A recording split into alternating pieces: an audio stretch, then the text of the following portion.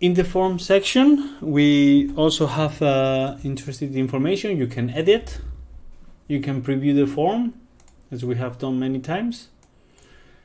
You can replace the form with a newer file, like we can do also from the initial window, but you can like upload from a new Excel form that you have if you want. You can share, you can clone. So a lot of these things are in different places. Clone and share, manage translations. Even it's in here too. I'm going to stop a little bit in here in manage translation. Each form can be in one or several languages. I'm going to delete the language that I created before here, and here I have created English as the default language, so I can add another language here if I want, for example French, and add code FR. This is cap sensitive, so if you put English or French, do it always with capitals or without. Keep it like that.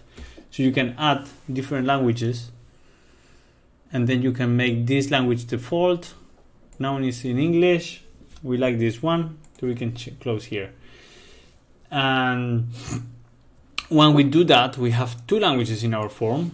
We can also see here the full history of our deployments. So we have deployed 10 different forms. Usually you don't do that much, but I have done like a lot of tests and dummy things. And you can go back and get the form for this particular one. Like, I mean, you can clone it as a new one, and thus you can get the Excel form that created this form. And here it talks to you also about how to collect data. There is 1, 2, 3, 4, 5, 6 tabs. 5 of them are to collect data. The other one is only to view. So we can start by the simplest one, is using the Android application. So it gives you here, go to Kobocollect, is the link. You click on settings, you add this and this and this, and then get data.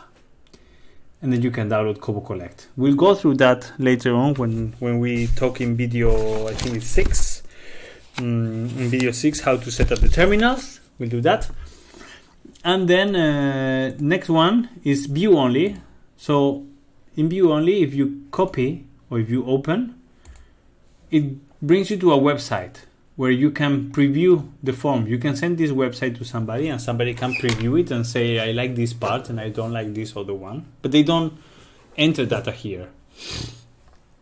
If you send them, for example, online only single submission, this one, they need to have internet to open and send the information. If not, the information gets stored until the next time.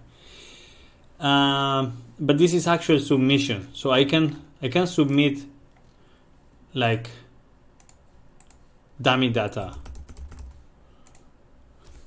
here, and this data will actually be, I'm going to put this in Madrid, for example.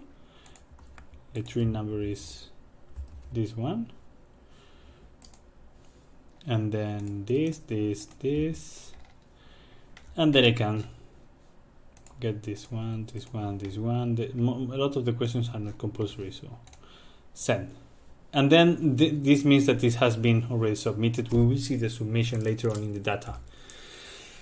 And so this is for one submission, but maybe somebody has like a pile of papers and want to submit several of them at the same time, and maybe it doesn't have internet all the time. So you can use this one, online, offline, multiple submission, or online only multiple submission if they have always internet. So for example, in this one, you can copy and send the link, or you can open the link, and people will, if whoever you send this, they can do several submission at a time, and then they will be queued here.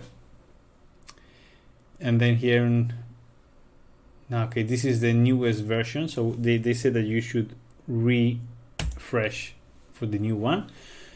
And here it's it seems this form is able to launch offline. So even when you don't have offline, if you save this website as a bookmark, done, you can open it.